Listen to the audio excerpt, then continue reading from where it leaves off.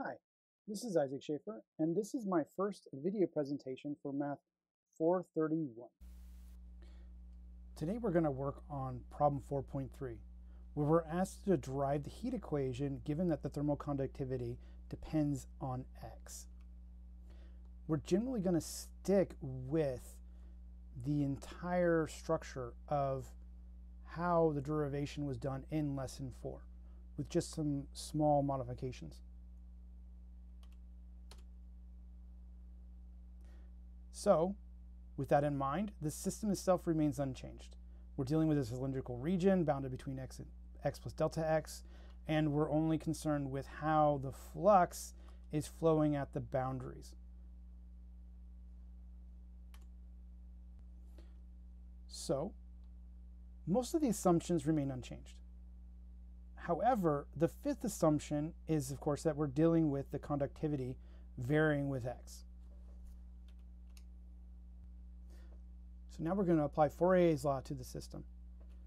Now, the only real change here is that since the conductivity depends on x, is that instead of having a constant k, now we have a function of k. And of course, we have to make sure that the conductivity is applied at the point where we're looking at the flux. So of course, we have k of x at times u sub x at x.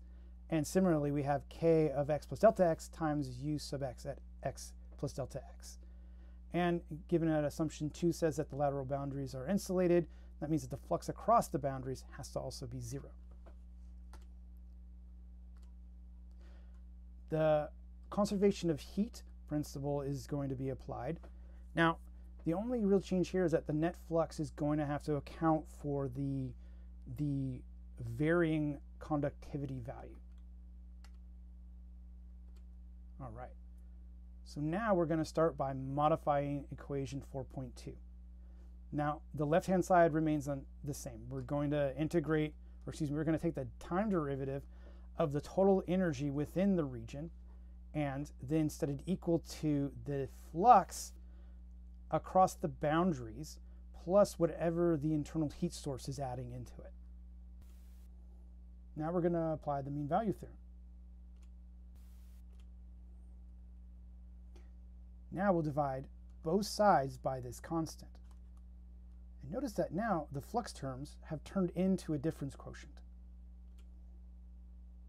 So as we take the limit as delta x goes to 0, we have three things happen.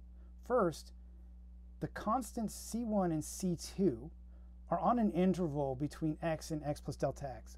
Since delta x is now going to 0, we're going to have to assume that that interval is now just x. So that means that c1 and c2 both equal x.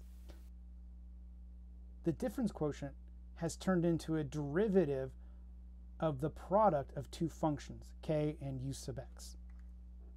That means we get to apply the derivative product rule.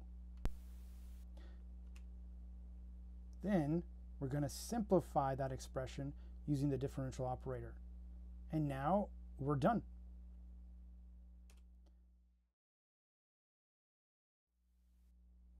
So you will see here that the units are identical for both sides of the equation. That is, both sides have units of degrees Celsius over seconds.